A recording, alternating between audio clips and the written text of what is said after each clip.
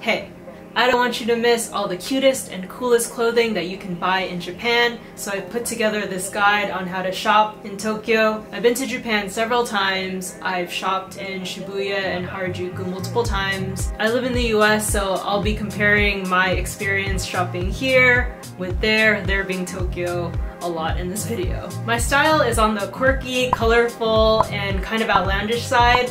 I like to buy statement pieces, especially when I go to Japan. So if your style is more subdued, simple, or elegant, this might not be the guide for you, but at least you'll be able to take away the social and cultural differences to keep in mind while you're shopping. Now, if you want more personal shopping stories, make sure you comment below and let me know.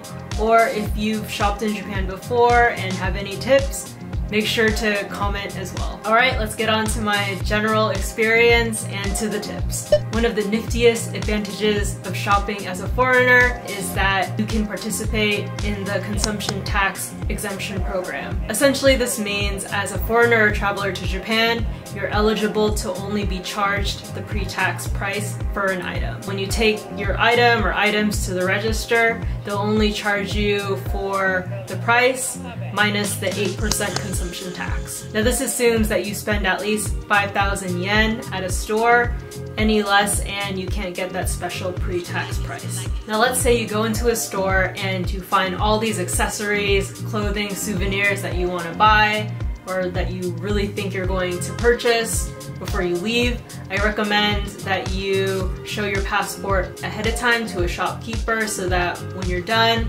and you're ready to get everything rung up, that they're ready to go through that process of taking off the consumption tax. Because it does take a little while to go through that process. Basically the process is they stamp your receipt as proof that the purchase is tax exempt and then staple the receipt into your passport. They'll staple the receipt into the empty visa pages, so make sure you order more pages. I'm running out of pages in your passport so they can staple it. If you've run out of pages, they'll just hand the receipt to you and ask you to keep it safe, just in case you need to show it to anyone at the airport. Another reason why you should show your passport ahead of time to a shopkeeper is that not all stores participate in the tax exemption program. At least you'll know ahead of time whether or not you'll get the consumption tax off or not. Something else to keep in mind is that large stores like Don Quixote have categories of items that are tax exempt and categories of items that you still have to pay tax for. It's not always easy to tell which items are tax exempt or require you to pay the tax, so you'll know once you get to the register and they ring you up. They'll separate into piles. For these stores, there are often separate registers for tax exempt purchases, so just keep that in mind to look for signs ahead of time before you get in line, so you don't have to, run up and down floors like we've done before to find out that you can't purchase any of your items at this register because it's only for Japanese citizens or those that are paying tax on their purchases. An example of an item that is not tax exempt is sheet masks. For example, when I went to the Pokemon Center store in Tokyo, they told me that I had to get more items that were tax exempt because sheet masks are considered consumables that I could technically wear or use before leaving Japan, and I had to find items that I could leave Japan that I wouldn't consume right away.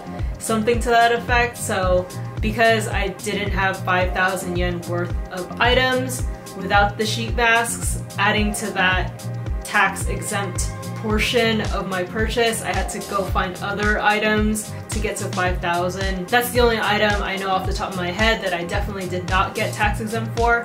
If you have any specific examples, comment below and let us all know. But yeah, I really enjoy this consumption tax exemption program. It's very encouraging for us foreigners traveling and shopping for fashion or cute things to buy more things when we're there. I don't know if that's a good or bad thing. It's a good thing to me. Okay, so the first tip incorporated other types of shopping besides just fashion, but the second tip is really to think about what your style is. And what I mean by this is think about what kinds of new additions you want to add to your wardrobe based on the style that you wear. Do you wear punk? Do you wear business? Do you wear more of a cute style? That's going to direct where you shop. I would make a list, mental or physical, whatever floats your boat, because the brands and types of style differ by ward. So if you don't want to waste time running around, or if you don't have too much time to peruse, I would make sure you nail this ahead of time. I'd say as a general guide, for cool, trendy, or seasonal fashion, I would head to Shibuya. Shibuya has awesome brands that tiptoe on the edge of fashionable, but don't go too overboard. For my elegant or business attire wearing ladies, I would go there. Even then, I would keep in mind that the business attire you would find there could be full of lace or frills. I think it's really just the nature of Japanese fashion. They like to have those little bells and whistles that I personally love, but just to give you a heads up. Should you be on the lookout for more artistic, weird, or bold colors and prints bordering on the underground, Harajuku is where it's at. They do have some of the cool, trendy styles, but there's a lot more of deco, Lolita, punk, or even fetish styles and brands that you can find. There are brands that have presence in both Shibuya and Harajuku, such as Lisa, for example, but not all stores are like this, and you're still more likely to find more of those artistic, underground designers in Harajuku versus Shibuya. I personally love both Shibuya and Harajuku because I love mixing and a contrast of styles. Shops tend to open from 10 to 11 a.m. and close at 9 or 10 p.m., which I consider to be pretty standard. My only tip here is that if you want to get photos in Takeshita-dori, for example, or crossing Shibuya Ichimaru-kyu without too many people in your way, or have a more calm experience taking photos, take photos before the shops open or after they close at night. There was something about standing in Takeshita-dori where there was almost no people at night that made it eerily kind of a cool experience. Of course, there's less chance of people getting in your way or you getting in the way of other people's photos taking pictures at these two times. Many of you might be worried that you might not be able to communicate well with shopkeepers if you have any questions, because it's hard for you to speak Japanese or you don't know how to speak Japanese and English isn't widely spoken in Japan. Fortunately for many of you, I've seen over the years that there are more shopkeepers that are of Chinese, Korean, or have an origin from another country besides Japan that work at fashion stores that will be able to help you if you can't speak Japanese that well. I've noticed that there are more shopkeepers that are trilingual, so they will be Chinese and they'll know Chinese, Japanese, and English. There's been a huge influx of travel to Japan, so it's been interesting to see how Japanese society is changing to help facilitate better communication between foreigners and native Japanese people. I'm also seeing now, compared to 7 or 8 years ago, that there are more signs in multiple languages such as Chinese, Korean, and English that are being used in stores or made for foreigners to better understand and have a better shopping experience.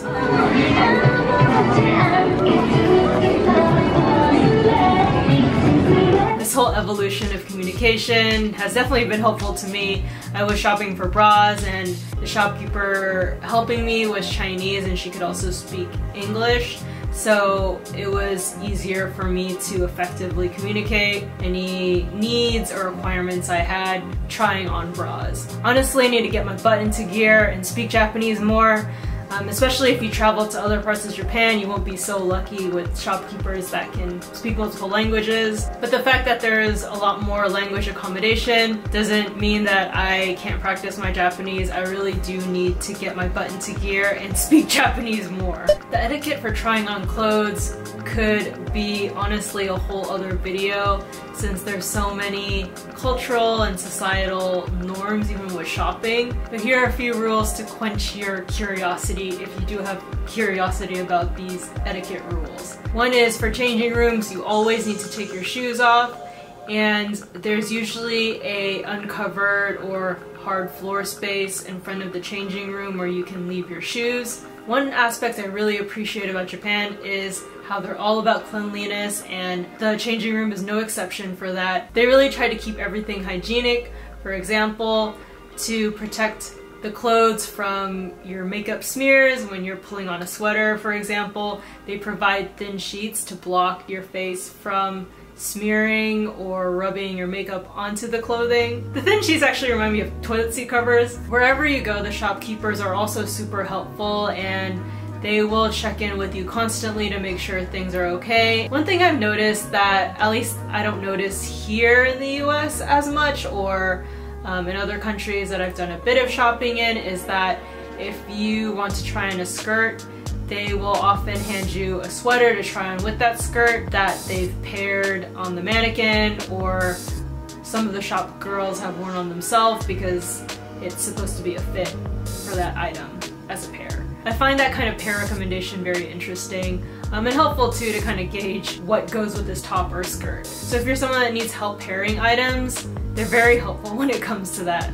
aspect of trying on clothing at the store. For more Japanese shopping etiquette tips, let me know so I can make another video on that. One very Japanese shopping event you might witness or take part in is the time sales. Now, time sales are where during specific times of the day, regularly priced items will go down to 50 or 70% off. They could be more, but those are the discounts that I've seen, and the discounts will only be effective for a certain time period. So they might only have a time sale for an hour or for 20 minutes, maybe a few hours. You will know when a time sale is happening. In Shibuya Harajuku, for example, when there's a time sale, there will be a shrill chorus of girls screaming, "Time sale!"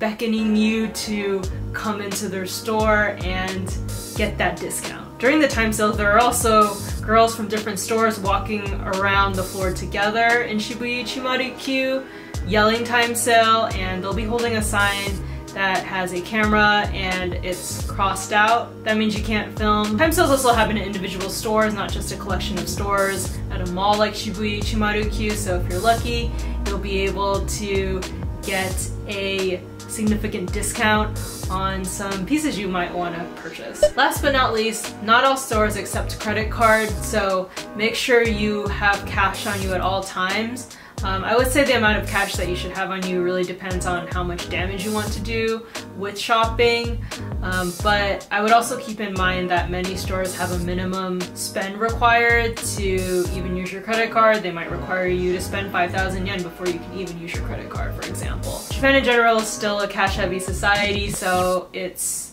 always a good idea to have some cash on you, and what's nice is that there are convenience stores everywhere that have ATMs where you can withdraw cash as needed. So if you need some cash, dash over to the 7-Eleven or Family Mart.